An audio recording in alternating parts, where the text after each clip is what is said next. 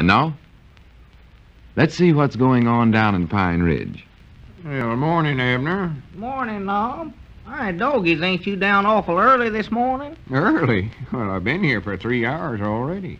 3 hours? Yes, sir. And what's more, I sat up till nigh 10 o'clock last night working on these pamphlets. Granny's, I'm wore to a frazzle already. Wore to a frazzle.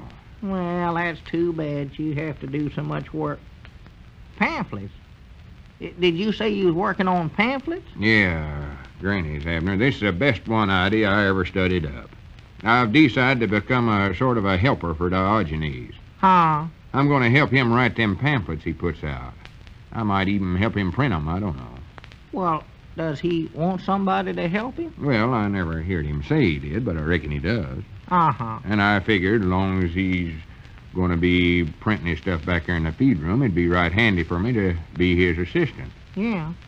I could think up ideas on right living and stuff while I'm working in the store here, and then go back and run the printing press while Diogenes is out to lunch or something. Yeah, that's a good idea, Long. And as if that don't put me in solid with Diogenes, I don't know what will. Yeah, sure, I believe I'll start thinking up some ideas for pamphlets, too. Well, I don't believe you're cut out for such work as that, Abner. You better leave this to me. Besides, I don't think it'd look right for both of us to be doing it. Well, why wouldn't it?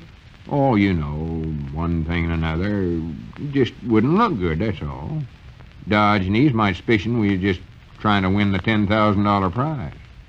Well, ain't we? Yeah, but we got to be more subtle about it. Besides, I've got enough pamphlets writ up here to last Diogenes a couple of weeks at least. Here, let me read some of them to you. Well, I don't see why I can't think up of some ideas too long. This one's called Him Who Is Honest Will Triumph by Diogenes Smith and Honest Lum. Honest Lum? Yeah, don't you recollect? That's what I'm calling myself now. Oh. Listen to this. When a feller is still a young'un, he ought to practice telling the truth so that again he gets to be a grown man. I wish I could have some other name during the contest. Abner, are you listening to this or not? I'm listening. Him who is honest will triumph. I hear that. But I think I ought to have a name too, Lum. Like, Honest Abner, or Honest Ab. That sounds like Honest Abe. Reckon I ought to just take the name of Lincoln for the contest? Oh, of course not. Well, Lincoln was known for being awful honest. Of course he was, but that ain't going to help you, no way. Ain't, huh? Listen, Abner, I've been studying about this contest, and here's how I got it figured out. Just one feller can win that $10,000 for being the most honest, kind, and generous and helping person in Pine Ridge. So there ain't no use for both of us to try for it. Ain't, huh? Well, natural, both of us can't win, so why don't we pull together and both help one of us win the prize? That way we'll have a heap better chance to win. Yeah, I reckon we would. And since I've already started using the name of Honest Lum, and besides that I'll have the inside track by helping Diogenes with his pamphlets, I figure I ought to be the one to win. Well, now, wait a minute. Honest Lum. Honest Lum, I'm just as kind and helping-handed as you are. Well, of course you are, Abner, but if we concentrate on me and work together instead of fighting against one another, we'll be mighty nigh sure of winning. Don't forget that old lettered saying of mine, a house divided against itself is, how does that go? Separated or something. Well, I don't see why I ought not to help but win all that money, Lum. Well, don't worry about the money, Abner. After I win, I'll divide up with you. You'll get your share all right. I will, huh? Well, sure. Well, I don't know. I'd still like to be knowed as a winner, though. It'd just tickle little Pearl half to death if her papa was to be knowed as a Wait a minute. Huh? Look out there. Diogenes is getting out of that truck that just drove up. Granny's his printing press must have got here. I'd even got my name in a weekly paper. Honest Ab Peabody. Stop mumbling, Abner. Can't you see Diogenes is coming in there? I can see him all right. Well, pay more attention. Don't forget now. You got to help me bring up the subject of these pamphlets I've read. Him who is honest will triumph and all that. Bring up a subject? Why, of course. I can't just come right out flat-footed and tell him I'm going to be his helper. I have to work up to it sort of undirect, gradual. Yeah. All right. Who's that following him? Oh, Cedric. Yeah. Look at him. carrying a lantern just like Diogenes is doing. Plumb disgusting. Yeah, of course it is. Mind out, here they come. Yeah. Yeah, wonderful world, Diogenes. Wonderful world, my friends. Wonderful world. Well, I see your printing press has got here, Diogenes. Ah, yes, the press. The mighty, vibrant voice of honesty. Now I shall be able to continue my work, to send my golden words into darkened corners, to send them rushing, gushing forth in a mad, triumphant torrent until the whole world is... Do you know what? No, what? I don't believe your front door is wide enough for the printing press to go through. No, the printing press is just too wide for the door. I was going to suggest, Diogenes, you just have that truck drive around to the back and unload the press right direct into the feed room. There's a big door back there. Excellent thought, my friend. A sublime thought, fashioned of pure logic. Cedric. Yes, Mom? Wonderful world, Cedric. Would you, my faithful bearer of the lantern, go with the truckmen, instruct them to unload the press at the rear of the building? Yes, Mom. Wonderful world. Yes, wonderful world, Cedric. Diogenes, I was just thinking, I imagine you get sort of wore out writing all them pamphlets all day long. Oh, never, my friend, never. I cherish every moment of my industry. I love every comma I invest in those pamphlets, every word, every phrase, every subjunctive clause. Well... No, never shall I wear out at that task until the last drop of my lifeblood has flown away.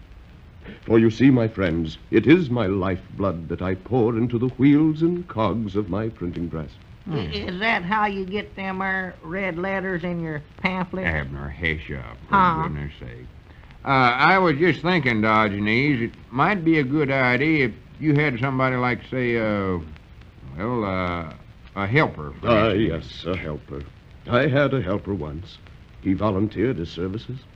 He assisted in composing the text of the pamphlets. He took his turn at operating the press. Yeah, that's more sort of what I had in mind. Right Yes, there. and never, mark you, have I encountered a more despicable man. Huh? Oh, such deceit, such perfidy. His service, my friends, his service was merely a wedge to gain my confidence and seize my wealth. Well, I do. Oh, yes, all virtue had flown from his treacherous frame and left him the epitome of greed and avarice. I wish I could follow him. Oh, how could I ever hope for a wonderful world? Wonderful world. With a man like him around. Oh, never. It could never be. Do you like to play marbles? Marbles. Well, I ain't played for a long time, but I believe I got some over to play. Hush, let us not speak of marbles. No. Playing marbles for keeps started this man on his wicked, wayward path. Oh, no, my friends. Never again shall I trust a man who offers to help me in my glorious pamphlet work. Yeah, well, Lom has already did Hey, some... shut up. Why did you ask me this, Mr. Edwards?